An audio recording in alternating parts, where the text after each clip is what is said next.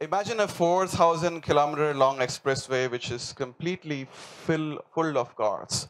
Now, 4,000 kilometers is quite a long distance. I mean, if it stretches from northern tip of India all the way to the southern tip, if you're in US, you would go from Boston to Los Angeles. If you're in Europe, it will go from Madrid to Moscow. If you're in Australia, it will go from Sydney to Perth. If in South America, it will go from Santiago, Chile to Rio de Janeiro in Brazil. It's a long distance.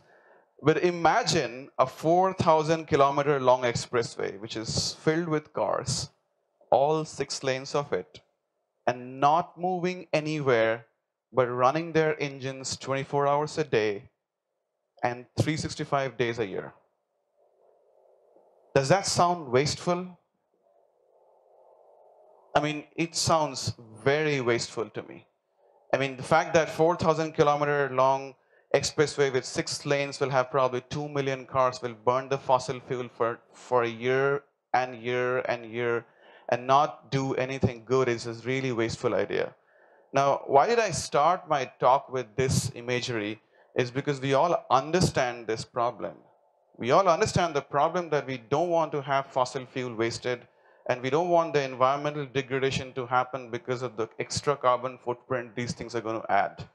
So yes, we are aware of this wastage, and therefore we are able to tackle that wastage. But if you stay with me for next 15 minutes, ladies and gentlemen, I can raise the curtain on a wastage which is equally as bad, as much in magnitude as I just explained to you, but has never been talked about in forums like these. And you have not heard this before, and nobody cares for this either, which is the scary part. All right, so let me again quickly tell you that you can save $30 billion if we stay on the course for this 15-minute chat. We can not only find out what this wastage is, but we can chart a course to find out how can we rectify this malice and rid the world of this problem as well. All right? It's a very interesting world where there's a big problem of global fabric wastage. Has anybody heard this term before? Anyone here, show of hands? You know, I'll give you a steak dinner with beer on me, no problem. See that? I don't have to spend that money. Nobody knows this. Great. You know what? There's a global fabric wastage out there, which basically means that we are wasting a lot of fabric globally. All right? Let me just give you a quick perspective here. The world has 7 billion of us, and if you look around on your left and right, I'm pretty sure you're not seeing a naked guy.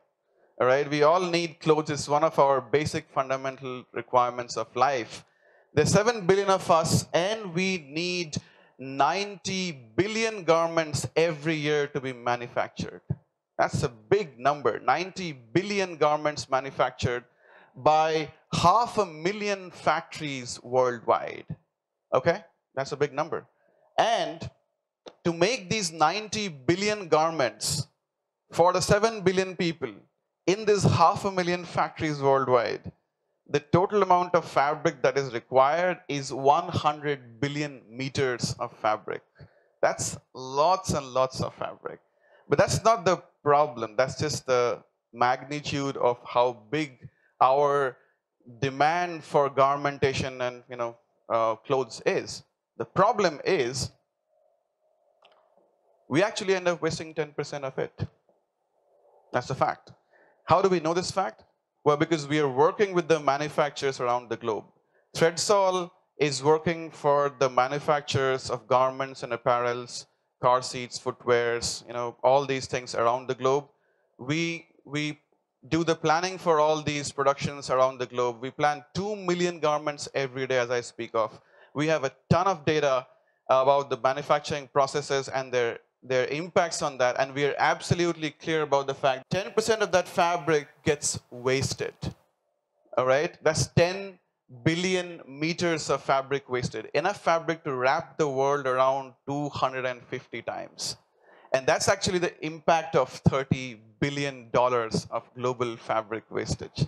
That's the problem. And the point is that this problem is invisible. You haven't heard about it, and I'm pretty sure this is a very, very learned gathering. And that's the funny part of it. Why? Because this is invisible. 3 days back, I went to Google and I searched with the term wastage. On searching first page, second page, and on the ninth page, I found something which resembled like fabric wastage. If you're on the ninth page of search result, congratulations, you're a psychopath. All right, as simple as this. Nobody goes there. That's a no-go zone. But the point is this: that something as big as this in magnitude has a place in the ninth page for Google search results. We don't care about that. Why we don't care about that? I mean, what happens to this fabric once this gets wasted? What happens to that? It ends up in landfills. It ends up being burnt.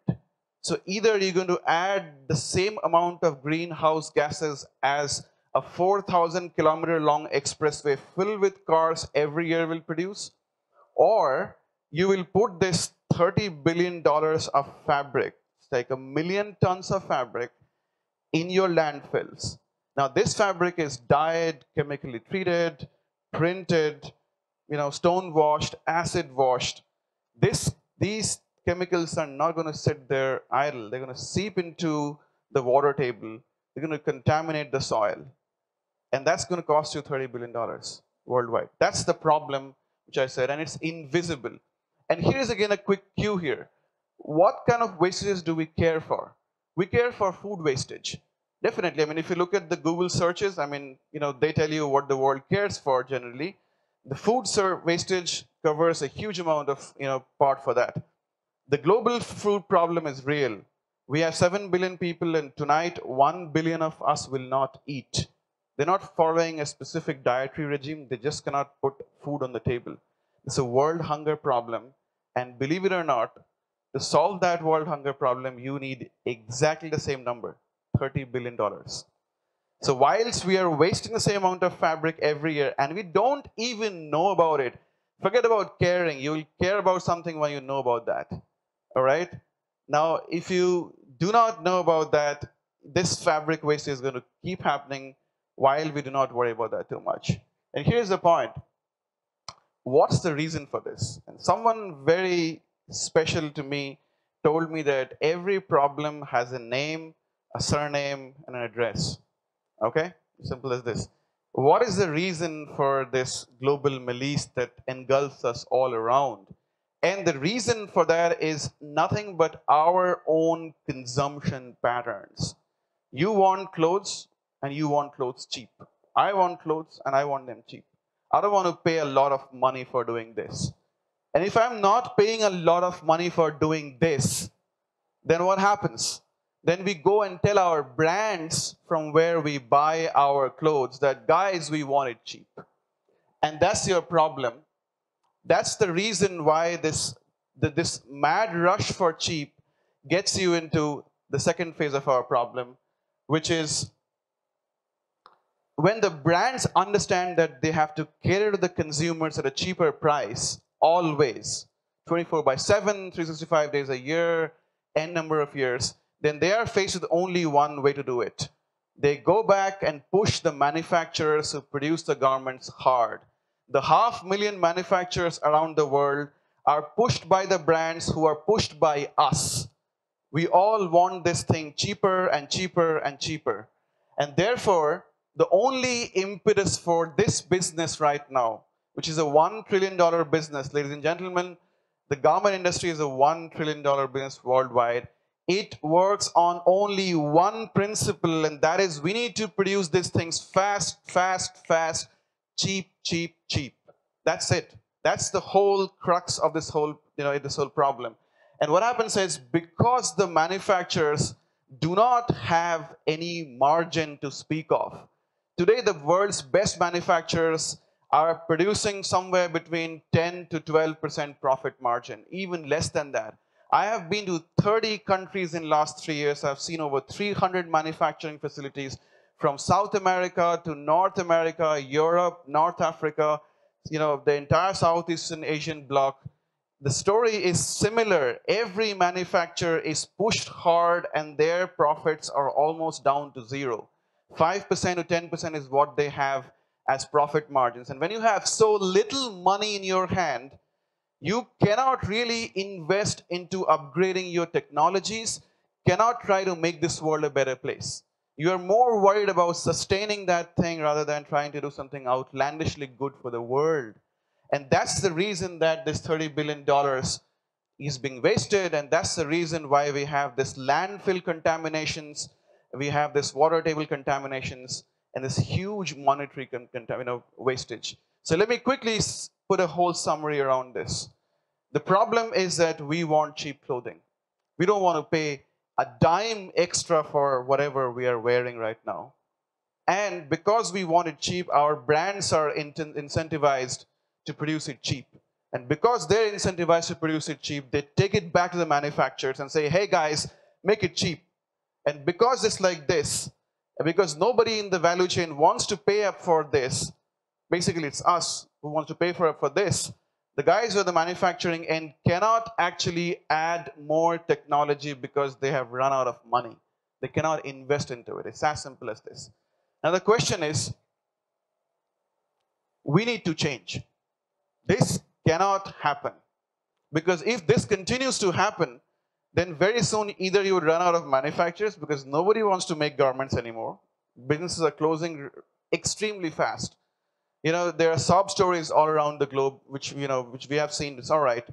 It continues to move from one country to another. From US, it moved to Europe. From Europe to Bangladesh, China. Now it's going to Ethiopia, North Africa. Pretty much very soon we're going to run out of the planet. We can't go to Antarctica. We can't go to Mars to make our garments. That's for sure. So we need to change. What can we do to make this change? What could be the thing that we can do here to make this thing? And here's the answer. There are some very interesting, damning reports I have seen in these brands' offices. And these reports say that if this item of clothing is 1 cent more expensive, you will not buy it. Now let me rephrase this. Look around you and see what you're wearing. Would you buy the same fabric, same clothes, same garments if I were to tell you that this was 1 cent more expensive? In Indian rupees, it's 6 rupees. Right? Would you buy that? Or would you just walk away saying, no, I cannot buy this, it's too expensive because it's just 6 rupees more expensive than me? Let me rephrase this question for you. Would you buy this same garment for 1 cent more if I could tell you that this 1 cent will guarantee you that this will go down to the manufacturers and they will be able to upgrade their technologies and we can save this mindless wastage of this huge amount of money and fabric and whatever carbon footprints? Would you care to add 1 cent to your price point, ladies and gentlemen, to ensure that we have a better planet to live in, that our kids and grandkids have a nicer environment to live in? Our groundwaters are not contaminated. There is $30 billion of prize money to be won if we allow ourselves this 1 extra cent per garment. That's the solution. The solution cannot be found inside the brand houses, inside the manufacturing houses. This is a problem which is created by us, we, all of us, you included. All right? Yes, you want your garments cheap, absolutely. So do I. We got to clean up our own mess. And to clean up this own mess, the only way I can see this can happen is through a campaign which is my 1 cent. So I am not going to talk about what we do in our organization and stuff. I'm more worried about the fact that can we do something to stop this thing? And the answer is yes, we can actually go to our brands and tell them that, hey, let's say I love Adidas or Nike. Hey Nike, I pledge my 1 cent for every garment. Which would mean that if you are listening to me, I'm saying that please add 1 cent to the garment price, send it all the way down to the manufacturer, ensure that they can upgrade their technologies so that they can save this planet from this extremely ridiculous wastage. So that's the solution. We got to do something. So I implore you, ladies and gentlemen, if you care for this environment, if you think this planet can be made better, this is your chance. This is your chance. Pull out your phones, pull out your laptops, whatever you use, and tweet to your brands. Tell your brands, tell your Zara's, your Adidas, your Nike, your JCPenney, your Victoria's Secrets. Tell them that you care for this planet. You care for this, sustenance of this planet. And that's where we all can save this planet $30 billion of this extremely mindless wastage which is going around us. Now, a quick summary here. What has happened over the period of last 30, 40 years of garment manufacturing is this: that we have produced $90 billion garments every year, which is made out of 500,000 factories globally. And they end up wasting 10 billion meters of fabric, enough to wrap the world around 250 times. This extra fabric that gets wasted gets into your landfills, get into your water tables, contaminates everything.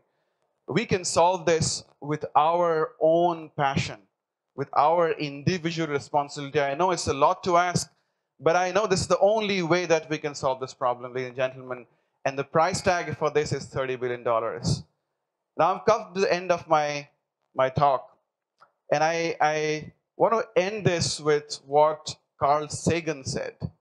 And it's an amazing monologue he had, in which he said that there are many worlds that have never arisen, and there are many worlds that have been charred and ruined by cosmic catastrophes. We are fortunate. We are alive. The welfare of our civilization is in our hands. If we do not speak for ourselves, who will? If we are not committed to our own survival, who will be? Thank you very much.